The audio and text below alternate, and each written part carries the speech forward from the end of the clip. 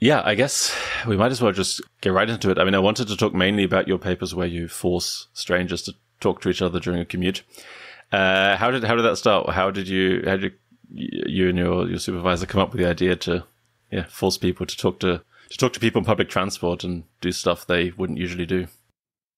Yeah, the simple idea was that social connection appears to be beneficial for people's mental health, even for people's physical health across lots of different studies and meta-analyses. And, that's speaking very, very broadly, but a lot of that work has looked at close relationships and people's felt connection to their family and to their close friends, or on the flip side, their loneliness is sort of negatively associated with all these different potential indicators.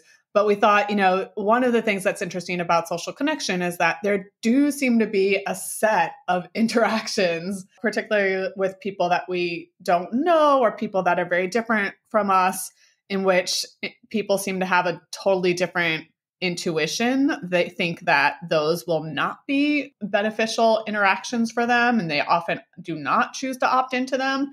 And so what we notice is that, all these contexts that exist in life in which you're surrounded by other people. You don't necessarily have many better things to do. The paradigmatic example being on public transportation. You're sitting on a bus for an hour. People are really not doing much with their time. They're often just kind of scrolling mindlessly through their phones. And they could be talking to the people sitting around them, but they choose not to oftentimes. And so that's sort of an interesting context in which perhaps social connection would have more value than people realized. And it's led to this whole research program of thinking about all the ways in which people have misconceptions around various types of social engagements, and even just kind of the basic question of what is sociality and what counts as being social, and all these different forms of social interaction and the noisy feedback and the wicked feedback we get in a lot of these different contexts. And so that's become a big focus of my research program in the past 10 years. I wanted to ask kind of why people don't speak to other people in these situations, the very point you raised. I guess you measured it. So what are the reasons? It does appear that people's predictions are somewhat malleable in the sense that they're moderated by lots of different things that we found in our experiments. So for example, people's personality traits can influence their predictions. So introverts tend to have different predictions about how the experience of talking to strangers will go than extroverts do. And culture appears to be another moderator. So there are certain situations, certain contexts, certain cultures in which people expect that the interactions with strangers will go better than in other ones. And we've even found, and we have published this work, that the aspect of the experience that people focus on seems to affect their predictions. So in particular, if they're thinking about trying to start the conversation with the stranger, that seems to be a potential activity that people think will be less than pleasant, because we think they're often thinking about others not being willing to talk to them. Whereas if they think about conditional on successfully having a conversation with you, Ben, then I think sometimes people's intuition is different, that actually the conversation will be nice and it'll go well and it'll actually be pleasant. So it seems like a lot of the concern comes from the very beginning of the conversation, the challenge with starting the conversation, other people not wanting to talk, not wanting to engage. In a lot of my work, I focus on this psychological mechanism of people tend to overestimate the riskiness of social interactions. And so what does that mean? What's the riskiness? And here, when we're thinking about talking to strangers, you can think about lots of different elements of risk, but one in particular that comes to mind, I think, quickly for people is thinking about social rejection. The other person just, looking away, putting in their headphones, really trying to avoid you. And the kind of pain of having the awkwardness, I think, of just having to do that and having to be in that situation. And so that seems to be one that sort of is very salient in this particular context. So I think that's sort of the big reason as to why we found in a lot of our research, people don't want to have this interaction. They think that other people don't want to interact with them. They think strangers won't talk with them. Yeah, I mean, to me, it always seemed like there was a difference between people not wanting to talk to you and people just feeling obliged to do so, and you just being a massive pain to someone who, is just going along with it to be polite. And yeah, but I guess... Yeah, there are all sorts of nuances that you could think of, right? It could be that, maybe the other person is willing to talk to you, but secretly they don't want to. I feel like, Ben, that's actually another layer that perhaps people are also concerned a little bit about. So there are other, things that people have raised concerns about, but I think they're a little bit more anecdotal, a little bit less of the average psychology. So for example, some people talk about worrying about how the conversation will end, like not being able to get out of the conversation. So maybe the other person would be willing to talk to me and they do somewhat want to, but then what if they like it so much that I can't get out of the conversation and I'm stuck? That kind of concern comes up sometimes in like longer like rides in the plane. You're going to be next to someone for the next 12 hours.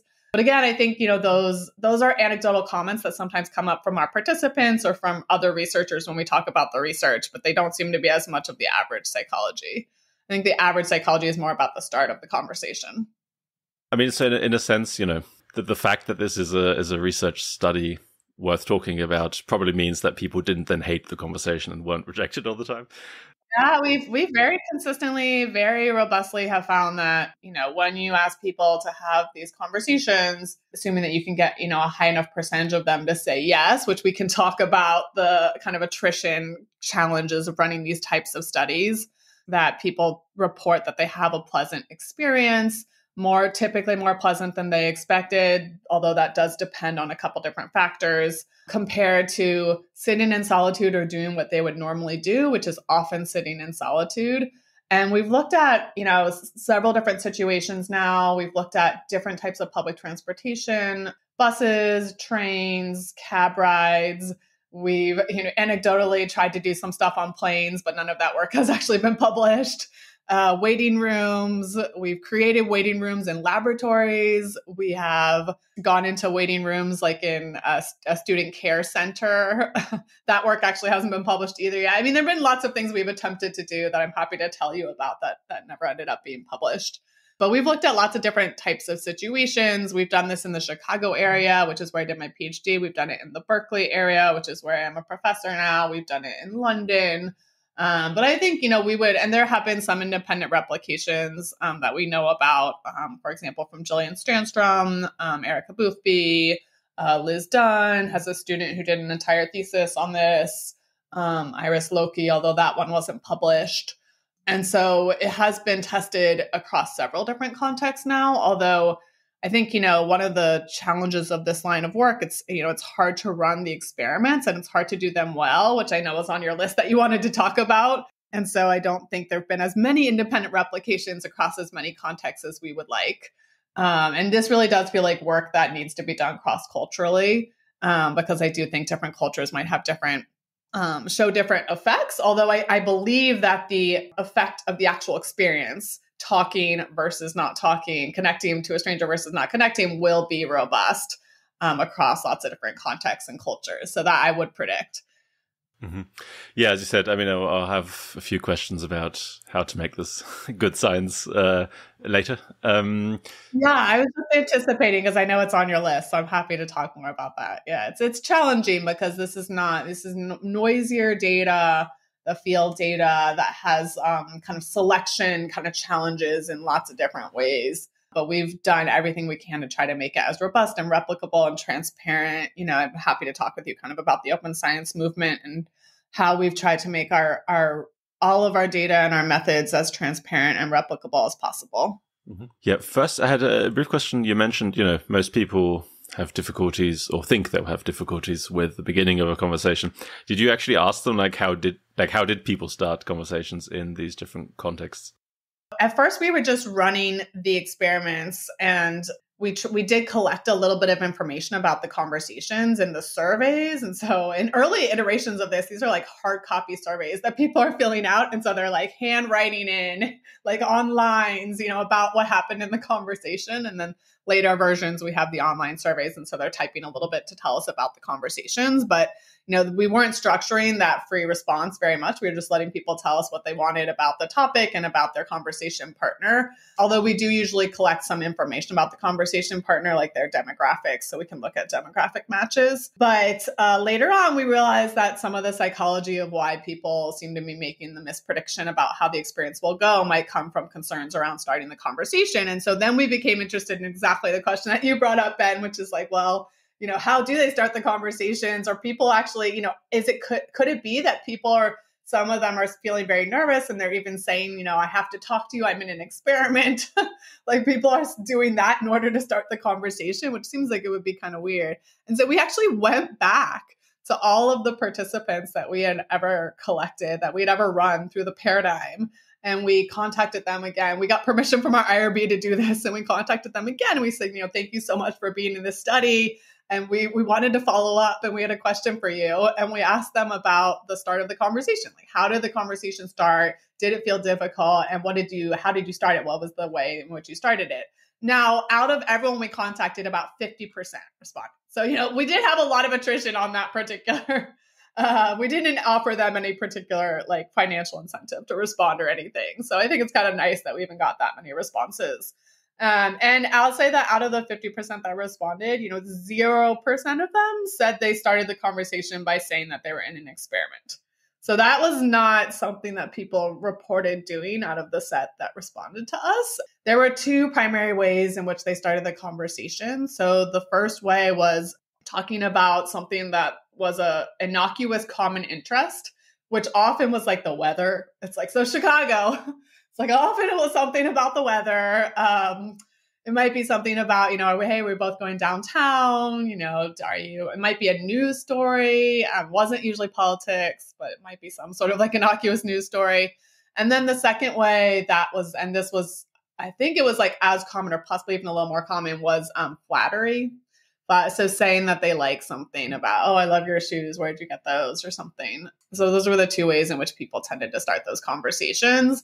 And I think it is funny to me, so much of this research I find just interesting and entertaining because that people are so concerned about how to start a conversation, given that this is something we do have a lot of experience doing in our lives. We've started a lot of conversations in our lives. Perhaps maybe not as many with people that are just complete strangers, but still, I think most humans know the ways to start a conversation. And now that I've told you about the ways that people do it, it's not surprising, right? That's sort of what would come to mind if you were faced with this yourself. We did an experiment at some point in which we gave people icebreakers. So just as a reminder, here are some ways in which you could start a conversation. We just gave them the kind of same ones I do. You could flatter them. And that did make people feel a little more comfortable and made it more likely for them to start the conversation as compared to just the control condition in which we just asked them to talk.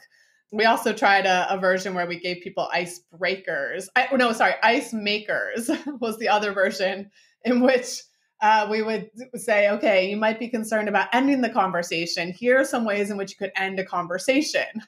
And so we just gave people some ideas for how to make ice in that sense. And that wasn't quite as helpful as the icebreakers, as our theory would predict.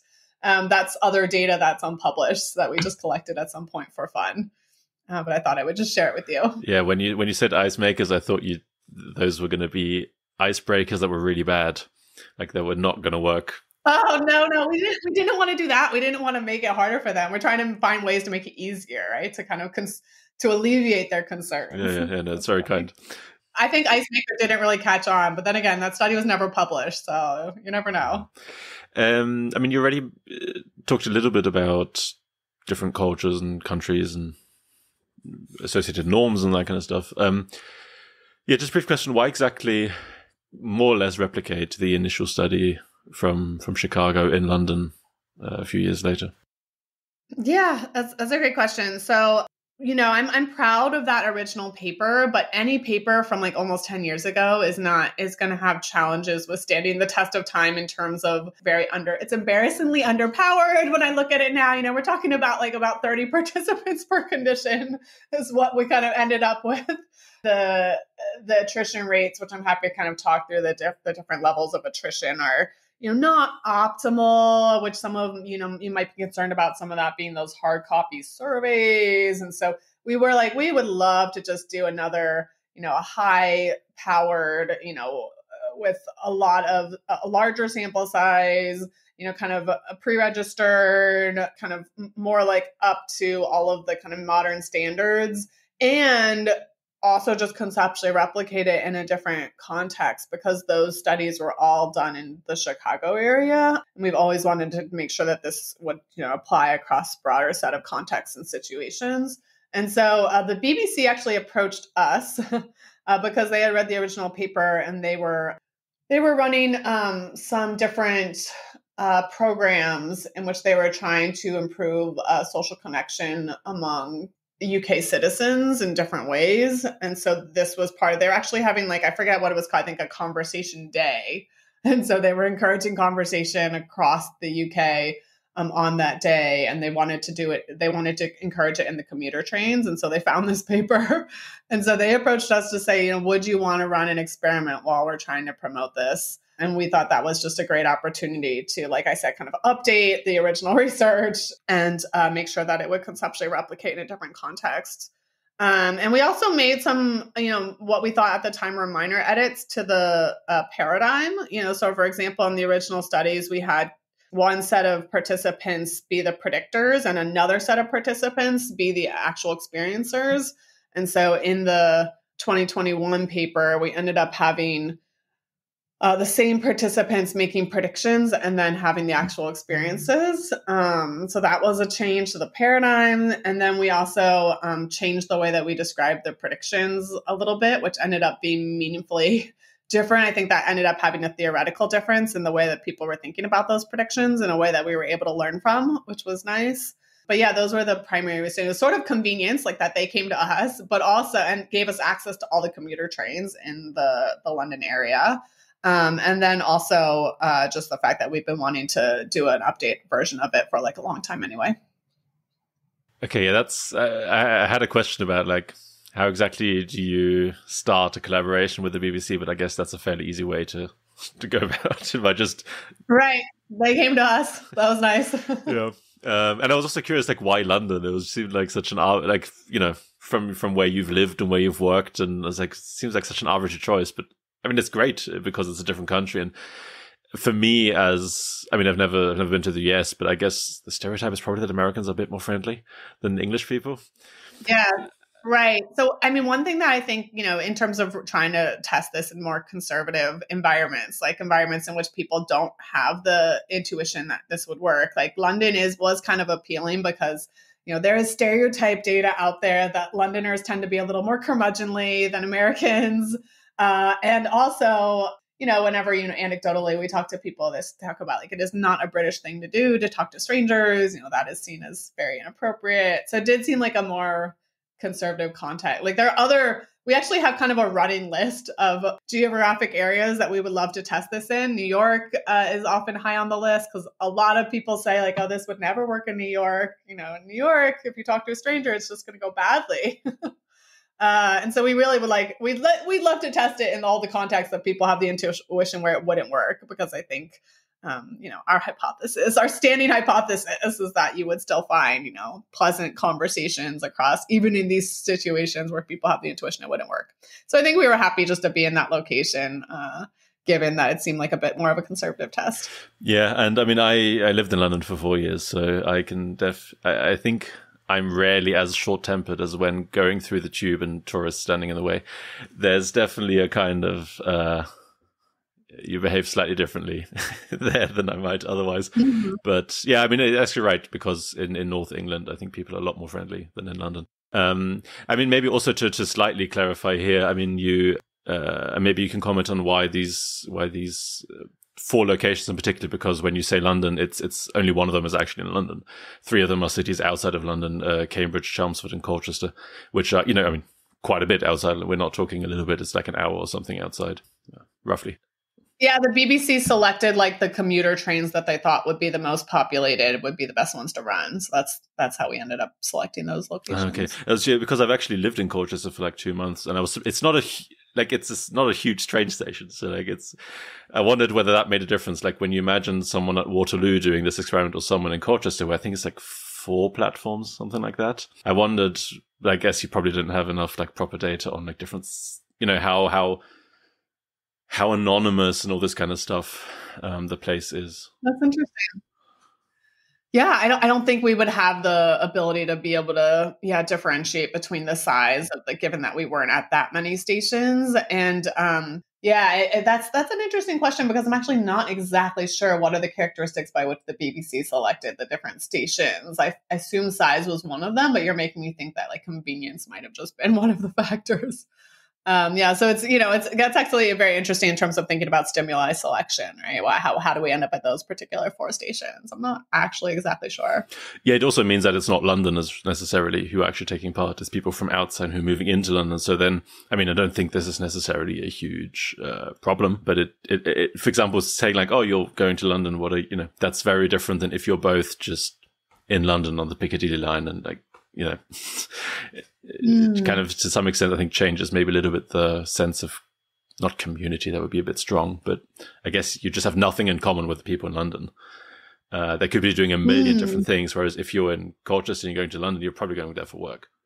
Yeah. And then it's interesting to think about how much it matters if you have a lot in common with the other person, right? In a way, I think it matters a lot for your willingness to engage with them in the first place. Like we know that homophily and similarity, are major predictors of whether people choose to engage and whether they end up becoming close ties and whether they form a relationship.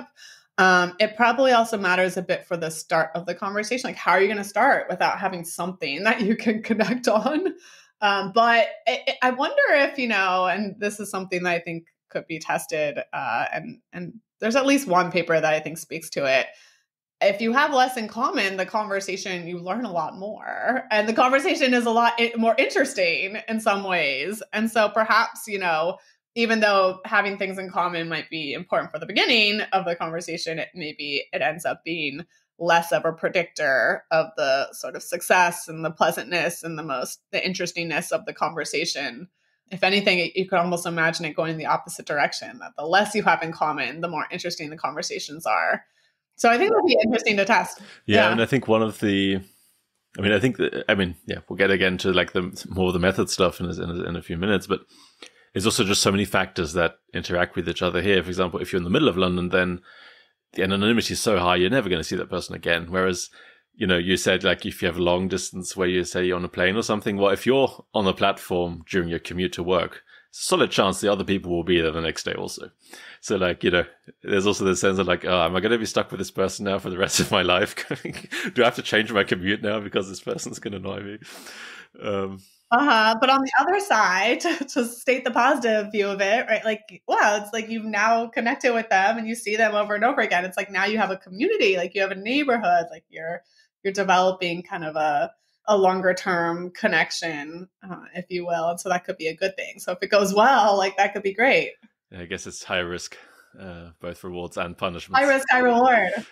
Right. Yeah. I mean, it's funny when you mention different places that you should try it. I mean, for me, the most obvious one is from the places I lived in would be Sweden or Stockholm, because basically I remember I was there for only like half a year and I was like, I want to learn some Swedish, but most of the people in the lab were not Swedish. So I asked some of the people like, should I like just talk to random people and like, try and learn some Swedish? And they're like, people are probably going to think you're mentally insane if you talk to a stranger in Sweden. Like, don't do that. But the funny thing is, what I noticed is I think just because I was foreign, it suddenly changed everything, right? Because now it's like, oh, this person doesn't know the norms, or I don't know what it was exactly. People were very friendly to me, but yeah, I mean, I really like Stockholm, I think, because no one ever talks to you, but when they talk, people were super friendly. Okay, Ben, I'm going to add Sweden to our list. Like I said, we have a running list and I will put it on there. I appreciate that suggestion. I also think, you brought up the norm violation piece, which I think is an important piece of this. And I think it's important in lots of ways. So one, I think, we have to grapple with the fact that this is it is a norm violation in some of these contexts to talk. In fact, there are commuter trains that are labeled like quiet cars. Like it's an explicit violation of like they say that you are not supposed to be talking on them. And so, that's an even stronger kind of norm violation. And we know from other research that people don't like norm violators. And so I think there's almost like a barrier to get over there. I also think that one of the mechanisms, I think this is a multiply determined phenomenon as to why people are concerned about starting these conversations has to do with pluralistic ignorance, which is that, when you see other people not talking, you infer that it reflects their attitudes in some way. They don't want to talk to you.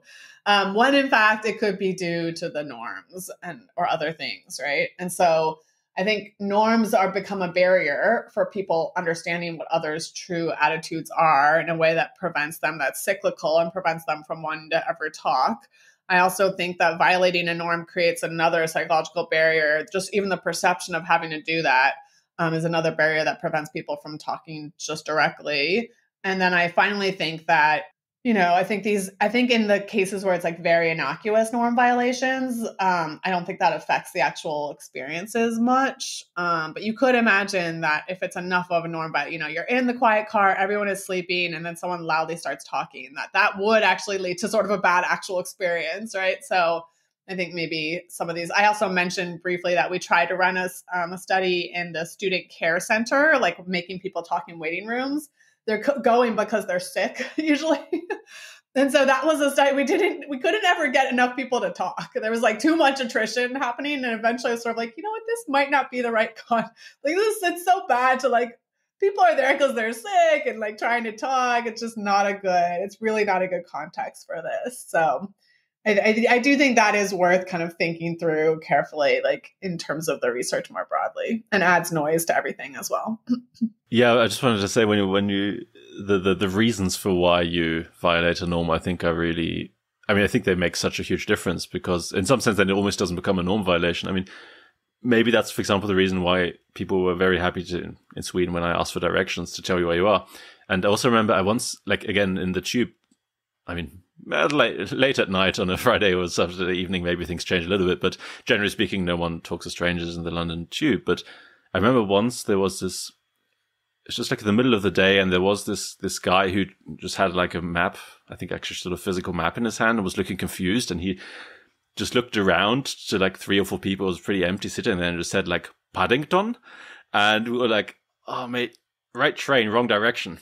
And the funny thing is, like, I think he was Spanish, but there was an Italian guy sitting next to him, and it was like a very like stereotypically multicultural, no one spoke the same language almost.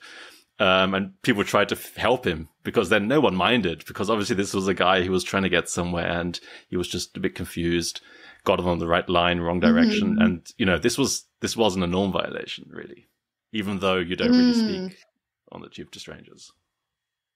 Yeah. So I think one, you're right. Like to your point, if you have a really good reason as to why you're talking, like, I'm lost, please help me out. Like, I think people will take pity on that. But another, I think, is more broadly about like the good intention. Like this person is, they're well-intentioned, they're friendly, they're trying to brighten my day, like almost that sense. And it's interesting. We wrote a whole theory paper around this concept that we call like undersociality.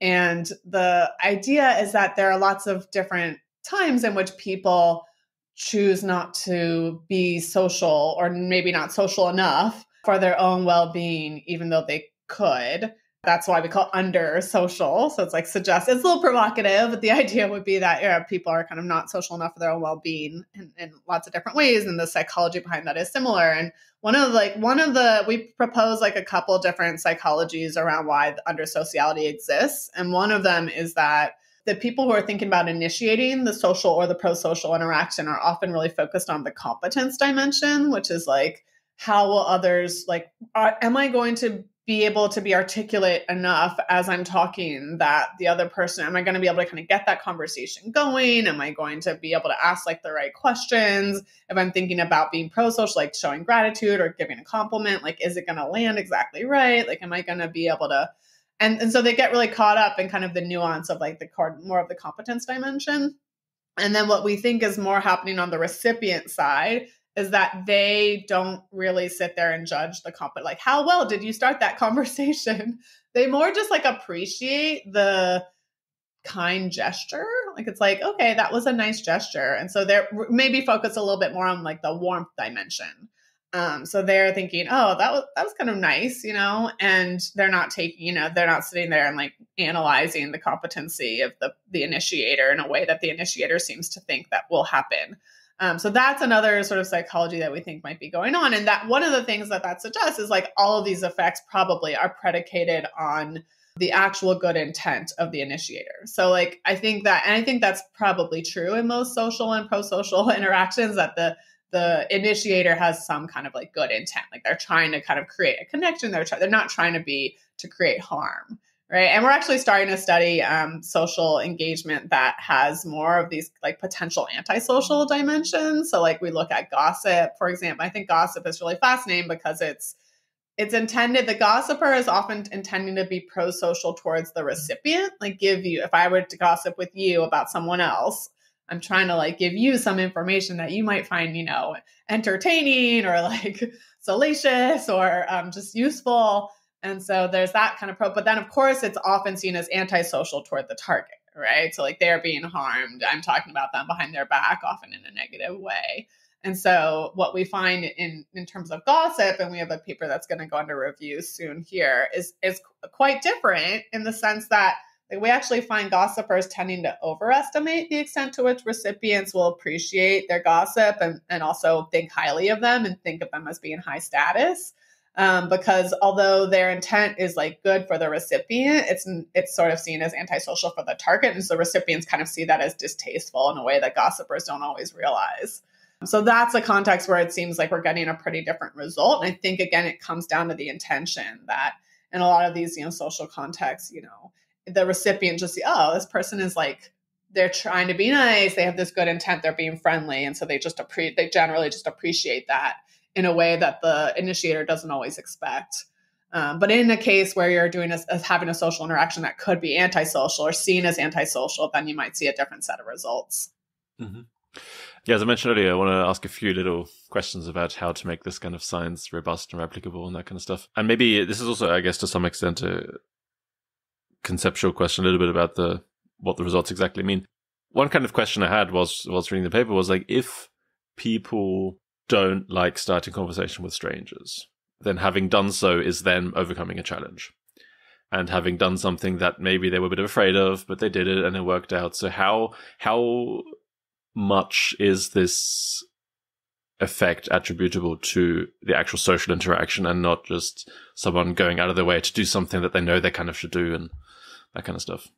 Yeah. So I mentioned we have done a couple more like controlled experiments where we created waiting rooms in laboratories. So it's, you have participants coming to laboratory to do studies, and then they would often do multiple studies. And in between studies, lo and behold, they're waiting. And when they're in the waiting room, someone else comes in, and now there's two of them, and they could talk or they could not talk.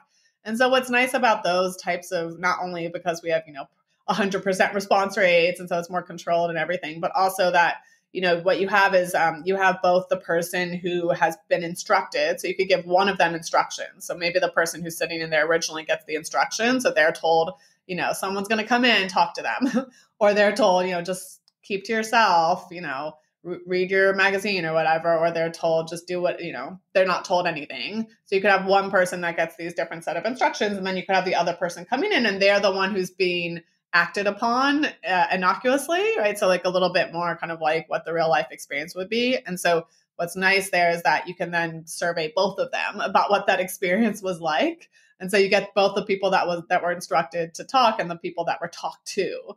And, early on, we were concerned about this, that, perhaps the people that were being instructed to talk, like you said, they're feeling like, oh, I successfully talked. I did a great job. Like, what a great experience for me. And then the poor person being talked to is like having a bad, they're like, what the heck? Like, why did this person approach me? Like, I actually am not having a good experience, but we just never could capture like we can't give them, we have tried versions where it's like, give the person you talk to a survey, but that's just, that's too much noise. We don't get good enough, response rates on those things. So that just doesn't, and it's awkward as well. So we could just never get really the perspective of the person being talked to consistently in the field settings. But in these lab settings, you definitely can get that. So the nice, and we've run a couple different versions of these lab experiments. And one of them was published in the original paper. It's the final experiment in the 2014 paper. And the finding that we kind of consistently get is that the person who's instructed to talk reports having a more pleasant experience talking compared to being instructed to sit in solitude or are getting no instructions. But also the other person, the person who has gotten no instructions at all, they report just as pleasant of an experience being talked to as compared to sitting in silence with the other person. And so it does seem like, and it's just as positive. So it does seem like it's not just about being instructed to talk that's leading to the pleasantness of the experience, but something more about the act of talking. So to me, those data are kind of reassuring to address your question. Mm-hmm. One question that I'm particularly interested in is, to what extent is this effect? I mean, basically, did you differentiate positive emotions from negative emotions, or is it one scale? Basically, are people, do they actually feel happier afterwards, or do they feel less miserable? Is maybe a different way of putting it. Yeah. So we had, 3 items that we typically ask. So one is about pleasantness compared to normal. So these were on people's commute. So we could say, compared to your normal commute, was this more pleasant or less pleasant? So +3, on Likert scale, +3 is the most, more pleasant. 0 is it's just the same as usual compared to -3. And people usually are above the midpoint when they're talking to someone. I think it's, something that they don't often do. And so it feels a little bit different from normal. And so they're more on that positive side than on the negative side. We also will ask about like just kind of simple emotions, like how happy do you feel, 0 to 6 scale, and then how sad do you feel? So separate items. So, we've got the positive and the negative affect. However, I don't remember. Yeah. So they obviously do tend to negatively correlate, but we almost always, reverse score the sadness and just combine it with the happiness. So I'd have to look back at the data to see kind of the differentiation there. Yeah. And I mean, maybe that's also just a very, very cynical view that everyone's miserable, and then it takes them out of the bed a little bit. But I was kind of curious whether... Yeah. In terms of like personality traits. So like I mentioned that introversion is one of the dimensions that affects people's predictions about social experiences quite a bit, but it does not consistently moderate their actual experiences that we've seen in any of the experiments that we've run. But there is another personality dimension that does seem to moderate the actual experiences, and that dimension is neuroticism.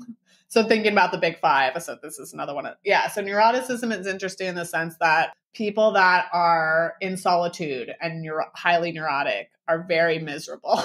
They just report being very low on all of our scales. And so for them, this is why it made me think of, your question prompted this, Ben. For them, it's almost like they need the social interaction to bring them back up to baseline, like just to kind of like even them out. So that might be like the one set, like, so highly neurotic people, perhaps that kind of fits with your intuition. It's like talking is making them less miserable, but I don't know that that's the case for other people. Okay. I mean, you already mentioned earlier, one of the big kind of questions is who takes part in these kind of studies? What's the attrition rate? Who maybe does it, but then doesn't actually follow through? Yeah. Can you comment a little bit about how do you get representative participants, I guess, is the main question, who to actually take part? So I think that's like the $1 million question in this line of work, which is like, we're really trying to make sure that we think we can draw conclusions that are generalizable and that, actually do apply to people, even the types of people that maybe wouldn't stop in the experiment. So, question number 1 is like, how do we get people to enroll in the experiment? And I think, one thing that we do, so there's a couple things we try to do. So one thing we try to do is come up with incentives that are just going to be very appealing. So we give like $5 Starbucks gift cards out, that just like are appealing to everyone that we think. So that's like, we're trying to get, kind of the broadest set that be willing to stop. The biggest predictor in a lot of our experiments of willingness to stop and be enrolled in the experiment was like, how close was the timing to when the train would leave, right? So like, for example, we would just stop even trying to recruit when we get within 5 minutes of the train leaving, because people just were too nervous and they didn't get the entire protocol and stuff. So, that might be sort of one, maybe the people that are like chronically late are just not getting enrolled into this experiment. And then another thing we do is we don't tell them that it's like about, talking to strangers, right? Because we don't want people to like enroll based on whether they want to talk to a stranger. Like that is really not ideal at all. So we really want to try to get, again, like sort of a relatively random set of people enrolling. And so what we would do is we'd say, hey, this is a study in which you might have to do something on the train. And we promise it'll be, something that won't affect your commute. We're not going to ask you to change where you get off or anything. And, afterwards, you're going to complete a survey, Right. And you'll get this $5 gift card. And if people say, okay, like, what is it? Like, before you find out what it is, you have to sign these consent forms promising that you're going to do it and that you're going to complete the survey. And so we have them actually sign like a bunch of consent forms. Like, we really, try to, it's like, you draw blood to make sure that like they'll stay in it. We get their contact information. Like, we just need your email address, like, so that. And so like once people have stopped, they're usually pretty much in it. Like, it's very rare for someone to leave at that point. But if they do leave, that would be the moment they leave. So it's like consent form number 3. It's like, okay, maybe they leave, right? But that's okay because they haven't gotten the experimental condition, instructions yet. We keep track of that. So there are some people that kind of leave at that point, but it's better for them to leave then. Like, so we basically put barriers up front so we can get people to leave before we give them experimental condition instructions. All right. And then, those people that have signed all those consent forms, now they're ready. They're ready to do the thing we tell them to do. And so for some of them, they're just predictors. So we say, oh, it actually turns out you don't have to do anything. You just fill out the survey predicting what it would be like. For some of them, they're now the experiencers. And so we're like, okay, here's the thing you have to do.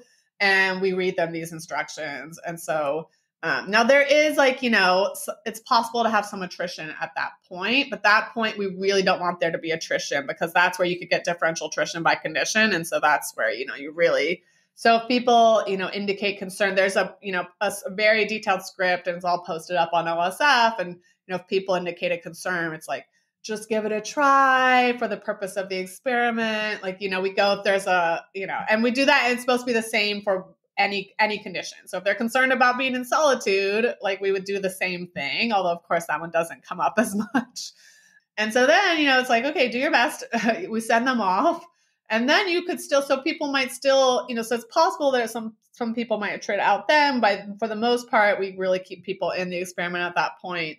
And then they go off and do it. And then, of course, they could not follow our instructions, right? And so there's 2 different things. So one, they could not complete the survey at all, which is problematic because we need a high response rate on the survey. If they don't complete the survey at all, we don't know what they did. We have no idea what they did. We don't know what their experience was. We just basically lose them. And then if they could complete the survey, but then tell us that they didn't follow the instructions or they partially followed them or something. Right. And so we do have, and so those are all different levels of which you can get attrition and selection, right? That could be problematic. And so, and there are a couple kind of key points that we're looking for. So one is, making sure that there's not differential attrition by condition in terms of people just leaving the experiment as soon as they hear the experimental condition instructions. Another is the rates of following instructions. And another is the rate of returning the surveys. And each of those particularly a concern by experimental condition. And I will say that, so what we find is that, for example, survey response rates are above 90%, which is kind of where we want them to be. And it's not usually differential by condition in terms of the survey response rate. So that's good as well. But in terms of following instructions, usually we will have the most people that are unable to follow the instructions in the connection condition compared to the solitude and control conditions. In the control condition, it's like obviously anything they do counts. So like that one is just, we're going to call that 100%. The solitude, every once in a while we do have someone who's like, oh, I got a phone call or someone asked me something. And so that that's possible but the connection condition, so there'd always be some, small set of participants who would say something like, I really tried, but no one sat next to me or someone had their headphones in and I was scared. And so they're just, didn't do it. And so then you have to try to run robustness analyses kind of usually pooled across experiments of like, well, what would it be like if they had the conversation and it was a bad experience? Are results actually robust to that? And so you can try to do different robustness around analyses to try to account for that. But, as you can see, like it is, you have to be so careful and kind of thinking through kind of every single potential layer of selection. And, in any experiment, so you talked about in your lab experiments that they're nice and clean and they're controlled, but you have selection in terms of like who's coming in to do the lab experience. So like that first piece, I think, we just don't grapple with enough as a science, probably. Like there is always going to be selection in terms of the people that we're, even like now we run lots of online experiments. We're doing lots of these prolific and mTurk pools and, there's like serious selection in terms of the types of people who are on those pools. Like that is something that I think all of us could probably think more about as scientists. But it's, you know, it's almost in a way it's nice because it's so salient in this context that we're like really thinking through it and we can write a lot about it and it does leave a little kind of question mark in terms of interpreting results, which is why I think just having more independent replications with large sample sizes, you know, the more the better in terms of making sure that this is actually robust and generalizable. Yeah, I mean, maybe as a kind of fairly general question, doing these like field studies where you have, I mean, as you said, some problems are the same in the lab, even though we kind of forget about them a bit more.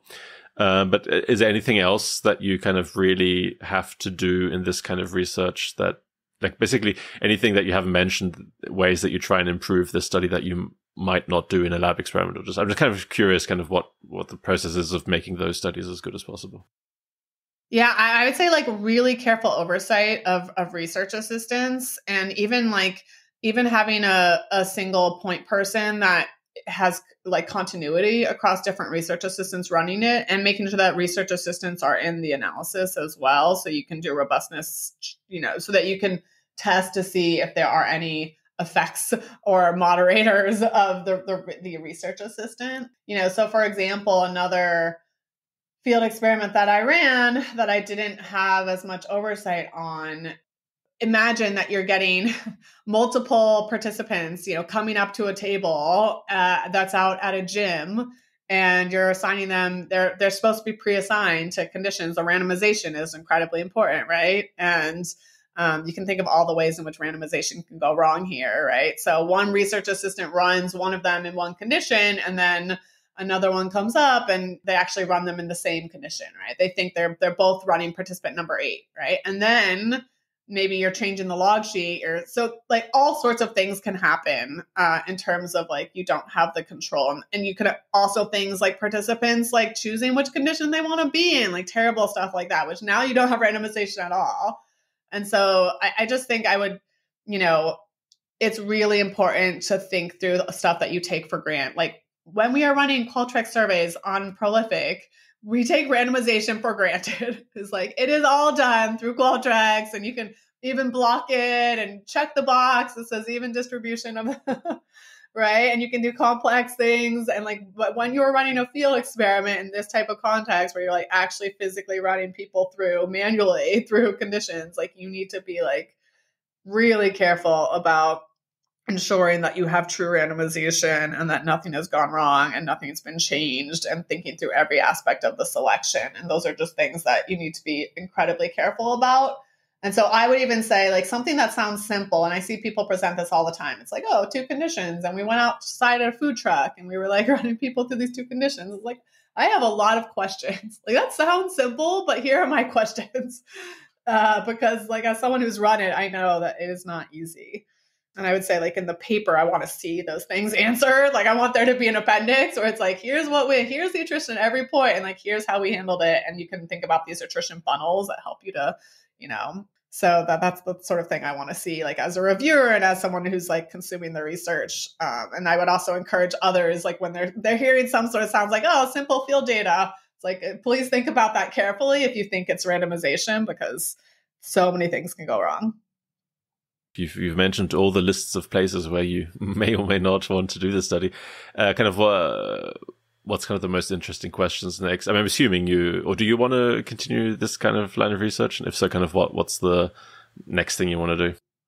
Yeah, Ben, I feel like we had so much fun just talking to strangers that we didn't discuss like sort of the broader line of research on social connection. But I think about, you know, I basically think about sociality as being a spectrum, and anytime that you are choosing to engage with someone, you're thinking about all different aspects of the, you know, how deep should we go? Are we going to talk about, you know, more shallow things like sort of small talk? How long do we talk about small talk?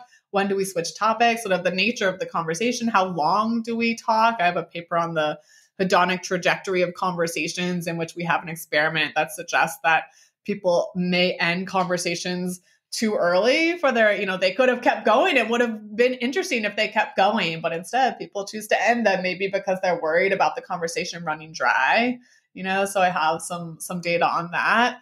And so I guess I'm very interested in all of the ways in which people think about their social life in a way that can be sort of like maladaptive even for them. So this undersociality phenomenon, why do people get things wrong? Like, what's the psychology of that? Are there ways in which we can improve our social lives? And I think it's very timely right now with the loneliness epidemic. And I think it's just fascinating, like some of the data that's coming out that suggests that, older adults, of course, are very lonely. A lot of them are having like no interaction with people, but another group that's very lonely, they're showing up as like being just as lonely by a lot of the indicators are like young adults, like 18 to 25-year-olds. They're really, really lonely. And that's weird because, they have opportunities, right? Like most of them are they are like very much embedded in these networks. And so what's going on there? What's happening? Like, what's the psychology of what's going wrong? And so I'm very interested in all of those questions. And I'm also very interested in conversation in general. So I think, maybe there's a theme in my research of like when things go wrong, why is that? And how can people like have more productive and engaging social lives? And so conversation, once you start studying conversation, that's another domain where it's like, it's amazing that people ever have a conversation that goes well, because like there's so many ways in which miscommunication and misunderstanding can happen in a conversation. And so I'm hoping actually to one day write like a theory paper around, this is like it almost feels like a pipe dream because I'm so busy that every time I like try to start writing a theory paper, it's like, how would I possibly have time for that? But it should be possible. Like lots of people do this. So I am like hoping that one day it'll happen. But the idea would be to think about like all the ways in which in the pipeline of a conversation, things sort of drop through the crowd, like from one mind to another mind. We think about like both the translation problem and the coordination problem. But, translation is like, how do I get the thing in my mind into your mind, right? And all the ways in which that will go wrong. And then the coordination problem is like, how do I read you as the conversation's going on in such a way that we're both having a good time? And that's very hard because you're not very incentivized, Ben, to like give me your honest reactions. Like you're often, there's politeness norms. There's like, so you're not being like totally honest. And so like, it's hard for me to really figure out what it is that's going on in your mind. And this is all just one-on-one conversation. I'm not even going to get into group conversation because I think group conversation is terrifying and like hard and performative. And like, I actually think that, I'd love to do some research on this, that a social interaction becomes less social when you've got a group context. Like, I don't think if you define social as like forming a kind of reciprocated connection with a person, then I think you kind of lose a lot of that in a lot of group contexts and things become a lot more performative. But yeah, that's the type of thing I'm hoping to do in the future. And that's what I'm excited about right now. Okay, that's pretty cool. Yeah, I especially the difference between one-on-one and group settings to me is like it's everything basically. I mean, I rarely like group interactions, and I wonder whether it's because of some of the reasons you mentioned. Whilst I'm very happy talking one-on-one, but I always feel like as soon as there's 3 people in total, then it becomes this like, not exactly, I wouldn't have called it in my case performative, but when you said that, I was like, yeah, yeah, I know what you mean. It just completely changes everything. You're trying to talk to 2 people, you're trying to read them at the same time. It's even harder. And what you're really doing is you're kind of putting on a performance for both of them, and you're kind of like aggregating across them, right? I think about when I teach, it's very social, I suppose, but it's also not. Like, it's like more like me just putting on a performance for like a large set of students. And I, sometimes in my line of research, even with the title of undersociality, like people take away this like, oh, I guess I should be more social. And yeah, like I think in some context, but then be careful about what you think social means. Like, does that mean go to more parties? No. Like parties are like actually a context where it's very sometimes hard, I think, to form like a reciprocal connection. It's like, wow, there's a lot of people and or does that mean I should be on social media? No, social media is like a misnomer, right? Like speaking of like the psychology of technology, that, it's very hard to kind of form like a one-on-one connection in a lot of social media platforms that are not well set up, not well designed for that function. So I think kind of coming all the way back around to like where we started, it's like, well, what does social even mean? I think people sometimes get that wrong. That's interesting to study. Yeah. There's lots of things we could talk about, but you have to leave. Right. Soon. So so I'll just finish with my 3 recurring questions. What's a book or paper more people should read? So I will mention Nick Epley's book Mindwise, which outlines a lot of this research and was kind of the impetus for some of this research. I think that's a good one. He's actually working on another book now called Hello. So that will also be, that'll be even more focused on the social connection piece. And then I'll also say that I really love reading fiction books. And I think that there's a lot of good psychology in a lot of fiction books, right? Telling it in a different way. It's like telling it through a story. But I actually, have an agent that I've been working with, and I'm always pitching them ideas. I'm like, what if I combined fiction and science? And they're like, Juliana, that's not going to work. So they're, obviously I've made no progress whatsoever on that project. But like, I'll also name a fiction book, like one of the ones I love, The God of Small Things, Arundhati Roy. That's a really amazing book. There are tons of like great fiction books, but like it's just one of the ones that's coming to mind right now. A lot of psychology in that book for sure. Okay, great. I'll put that in the show notes with all the other stuff we talked about. Second question, something you wish you'd learned sooner. This can be from work, from private, whatever you want. Just something that you think would have maybe improved your life if you'd learned it a little sooner. Honestly, I think I was late to the open science movement. Yeah, which is interesting. I think that one thing we didn't talk about, but we could have talked about, is where kind of the field of science is in terms of having robust and replicable and trustworthy results. And I don't love where it is right now. And it's something that I've been sort of slow to, because I think there's a real like denial problem where it's like, oh, this can't fraud, this can't be happening. And even just, well-meaning people that are just interpreting results, sort of p-hacking, right, in order to get the thing that they want. And I think kind of having faced that finally, and being at Berkeley has helped me kind of face that. And some of the things that have been happening lately in science have helped me to face that. I wish it was something I was more aware of earlier and had thought through more carefully earlier. And I think it's, I like even, and I'm doing this now, I'm doing the exercise now of going back to all my older work and like matching it up with raw data and posting things that I wouldn't have thought, I was posting sort of clean data for a while. And now I'm like, oh, time to post the raw data. But those are things I do wish that I'd learned earlier in my career. So Ben, you are way ahead of me. You're already like very in the movement and your PhD. But yeah, I'll say that one. Okay. If you want to learn more, there are lots of episodes on this podcast where you can learn all about it. I love it. Final question. Advice for people kind of roughly like me on the border between PhD and doing a postdoc. Anything you'd tell us? I kind of think that academia is a labor of love. Like you have to love what you're doing. You have to be like every day you wake up and you're like, I'm so glad that I get to do research today. And like, I get to learn interesting things. And it's the thing that drives you. And if you don't intrinsically feel that way, like I'm excited every day, then I would I tell people like, maybe this isn't the right career. and I've supported my students going into industry and things like that. So, I would kind of like do these self-checks like that because it's not easy. It's not an easy career. It's kind of, it's tough. It's competitive. It's painful when people aren't doing good science and you want to like die, and so you got to love it. You got to really love it. So I would just sort of do some self-reflection. That's what I would say. Self-reflection, the most painful thing, but okay. Right. Yeah. Do you love it so much that you're willing to put up with like bad science and other terrible stuff that's going to happen in this field? Okay. Well, with that, thank you very much. Well, that was like a sad note to end on almost. Oh, no. Well, I mean, you could also say that, you really enjoy your work. That's also a way.